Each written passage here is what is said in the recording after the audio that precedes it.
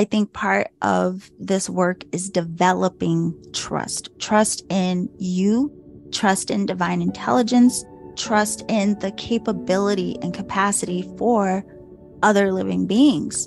I mean, like, what would be the point in all of this if we didn't trust that other people also had the potential to heal, to come into spaces of compassion and understanding? If we didn't trust that we were capable, what would be the point?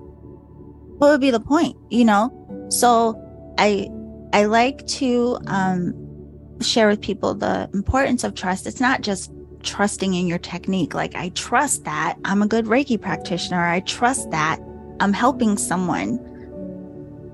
First of all, even beyond, again, the techniques and the sessions, your just being, your expression, the work that you are doing on yourself is, again, what's going to emanate from you. I always tell people this, just like we say all the time, like, oh, we're empathic and we feel everyone and everything. Like, ooh, well, everyone's feeling you too.